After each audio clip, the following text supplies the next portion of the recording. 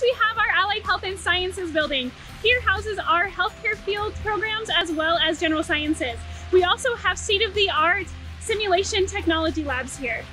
Hi folks, I'm Terry. I'm a student campus representative and we're here in the lobby of the Allied Health building. Hey, we're on the first floor where we have labs, general education classes. We also do chemistry, anatomy, geology, and much more. This is a really cool building. Okay, so here we are at the garden level of the Allied Health building, and we dedicate this area to the Radiological Technology program. Let's call it RadTech for short, that's a little easier. We practice here and learn on real equipment, just like you see in hospitals and clinics. Take x-rays of bones, only we use plaster bones instead of practicing on each other. Also in Allied Health on the first floor, we have the anatomage room. Now this is a 3D interactive table used to study anatomy. And as I said, 3D interactive, you can see that we're doing some direction of the skeleton here. We are the first school west of the Mississippi to have one.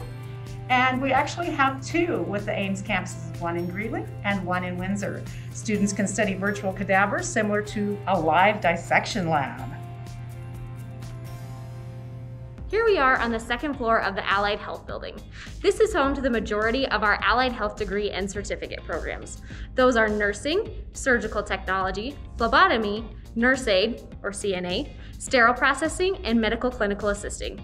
These programs are in very high demand, so they do have a separate admissions process or a wait list, but your advisor will tell you about that. You can also see that it looks like a hospital in here, and that's intentional because we want our students to feel like they're in that hospital environment. So you'll also see students wearing scrubs. Here we are in our simulated hospital room, where our nursing students practice their craft. You'll see the beds with sim people that are controlled by our nursing instructors. So they can actually control when the sim people bleed or sweat or even have a baby. So say hi to sim mom. Students are extremely prepared before working with live patients in clinicals and their careers because they practiced on our sim people first.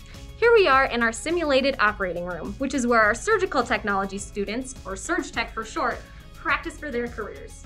They practice with and learn on real surgical equipment, just as they would in a hospital or a surgical center. As with all our Allied Health programs, we like to keep class sizes small, which gives students more hands-on practice and increased access to their instructors, just to make sure all our students are as successful as possible.